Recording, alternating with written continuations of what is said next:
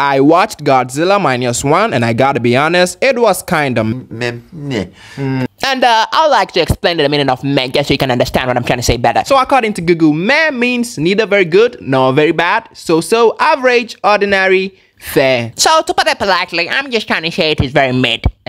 Now I know a lot of people really like this movie, and I have a really good reason why I think it's mid, so just hear me out before you go away. My first reason is gotta be how much people glazed this movie. Oh my god, this movie was glazed the instant it was released. The praise for this movie was out of this world. There wasn't a single criticism I could find. Godzilla minus one!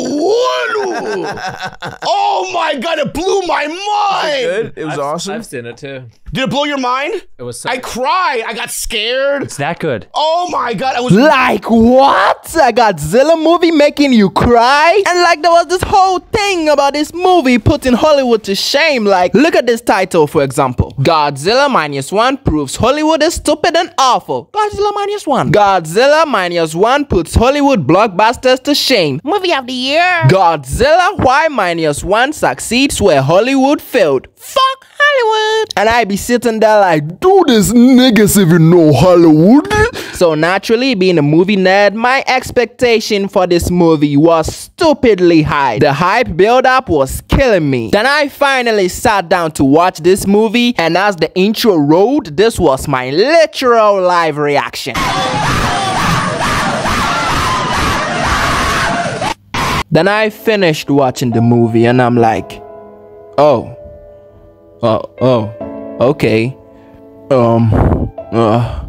How exactly is this putting Hollywood to shame?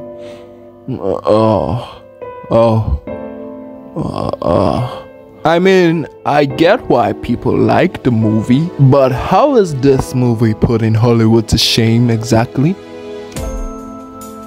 It's not bad, but it's not that good to put a whole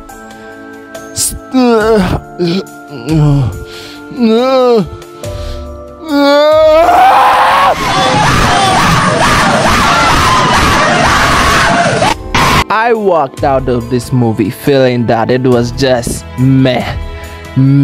I mean, I understand why people like the movie, but I can't really like it as much as they do, cause like, man, this mad, man.